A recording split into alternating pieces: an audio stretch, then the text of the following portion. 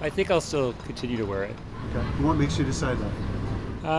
I don't know. I feel more secure, I guess.